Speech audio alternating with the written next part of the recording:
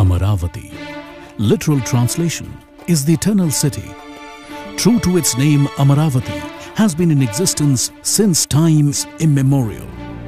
According to Vajrayana traditional sources, the Buddha preached Kala Chakra Mula Tantra at the Dhanya Kataka suburban of Amaravati, which would take the antiquity of Amaravati back to 500 BCE, and later it had been crowned to many powerful dynasties.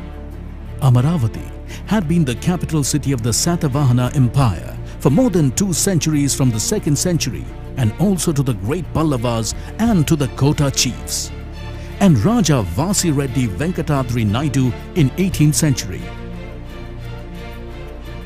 Dynasties that ruled from Amaravati were not only great empires in size, wealth and welfare of people, but also instrumental in bringing the East and Southeast Asia close to the Indian subcontinent culturally and financially with their voyages and maritime trade.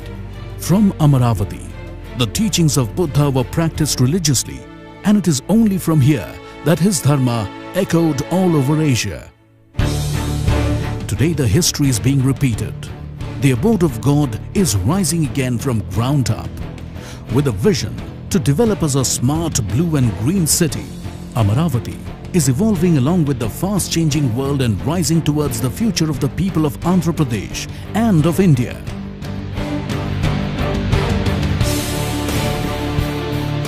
Amaravati is not only strategically located in the gateway state of Andhra Pradesh in India, and will also be the epicenter of the land of opportunities. With string of ports, airports and growth corridors, Amaravati resonates with rich cultural heritage, and it is certainly a symbol of pride for the people of Andhra Pradesh. It's a city of the people, for the people, by the people, and no wonder it rightfully gets the attribute as the people's capital. It's evident from the fact that the farmers handed over their lands, and 16,000 villages across the state are contributing soil and water to build their city. 50 million hearts and 100 million hands will come together on this historic day, the 22nd October 2015, to flag off the epic journey, the journey to recreate history and create future. At this glorious moments of history, as the bricks are being laid for the new capital, which will uphold our age-old culture and legacy and reflect the aspirations of 50 million people. After bifurcation, without capital, it is a crisis, but we have to convert crisis into an opportunity.